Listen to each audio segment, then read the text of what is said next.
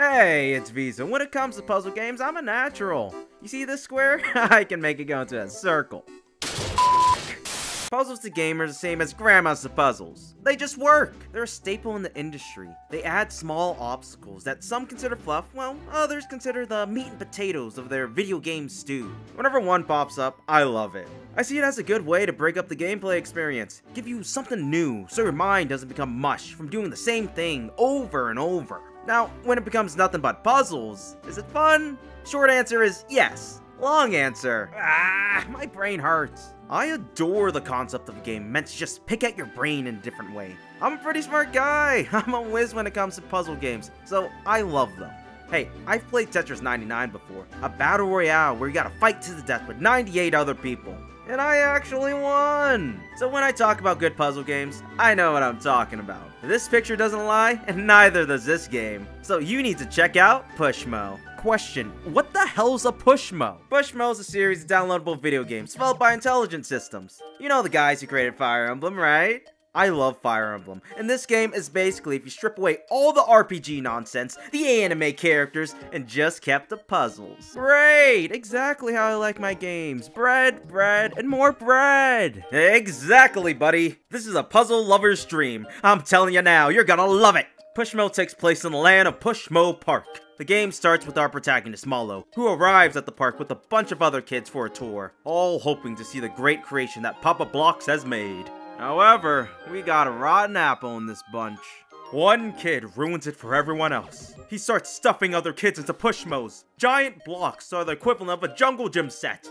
Easy to get in, hard to get out. Hey, get me out of here! Papa Blocks hurt his back, and he can't do anything to stop this ne'er-do-well. So that's where you come in. You have to save the day by climbing each Pushmo and pulling those kids right on out of them. So you're just a little guy who pushes stuff? And pulls. Well, what's not to get? That sounds easy.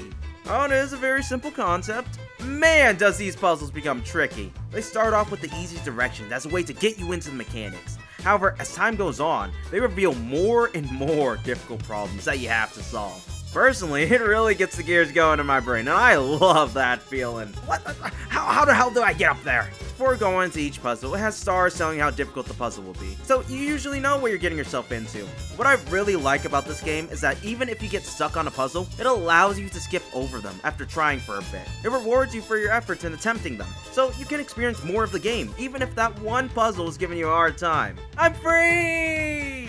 There are so many good puzzles in this game that just deliver on that feeling of pure satisfaction when completing them. Not only that, but after completing most of them, you unlock some of my favorite puzzle experiences ever. They turn various images from games into elaborate puzzles that are just a 10 out of 10 experience. I've always been a big fan of good pixel art. I mean, how could you not be? It's pixel art. It's the foundation of gaming that just always feels so nice and right at home. This series of games had a few sequels before stopping, which is understandable. There's only so much puzzling that company can handle. Plus, after each game, they kept changing up the mechanics and reinventing itself.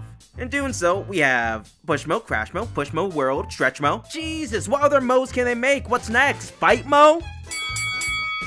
In all honesty though, I would love for this series to make a comeback. We don't have too many fun puzzle-loving games, and it would be awesome to have more. Now, I do have to bring up the one gripe that some people might have with this game is the music. Yep, that's about it. There's not really a lot of music in these games. It's pretty straightforward, puzzle-solving fun. Something to pick up, play, and come back to later. Although it could be a big con for a lot of people, I feel like it adds this level of charm to it that just feels so comforting. A sense of familiarity. Yep, that's Pushmo. I never got bored with the music, surprisingly. More just became background noise, helped me focus on how to tackle the puzzle, all providing this light and fluffy feeling, kinda like all the denizens of the game. Pushmo has one other unique feature that I have to point out. Pushmo Studio. It's a way for players to create and share their own puzzles. You can share through QR codes, so Nintendo services are not required. Yeah! Eat it, Nintendo! Whoa, easy there, Vezo. No need to piss off the big guy. This mode added so much more playability to the game. Similar to the likes of Mario Maker, but not as complex. It's so fascinating and fun to see what other people around the world make. Now, to get these custom puzzles, all you gotta do is scan the QR code, and sweet, I got a Mega Man! At the end of the day, Pushmo is just such a unique experience. We don't get a lot of puzzle games because not a lot of people are into them. It's understandable. The market for video games is so big, but a niche like this, it's bound to get lost in the shuffle. In my opinion, sometimes a simple experience can be the best experience. It really is a pick up and play game that just reminds me of a simpler Mario Maker. You don't have to think too hard, but at the same time, you're welcome to think as hard as you want. Who knew a little guy could beat so many obstacles? Pushmo gave me a newfound respect for puzzle games. I see the charm now, and I hope you do too. Now, if you want to support your local little guy, call 555-780-LITTLE-GUYS-RULE. That's right, 555-780-LITTLE-GUYS-RULE. And only for 5 small installments of $59.99, you can get your own little guy just like Malo. Now ain't that great? You don't want to miss out on this bargain deal. Hey, it was just a joke! I was kidding! Let me out of here!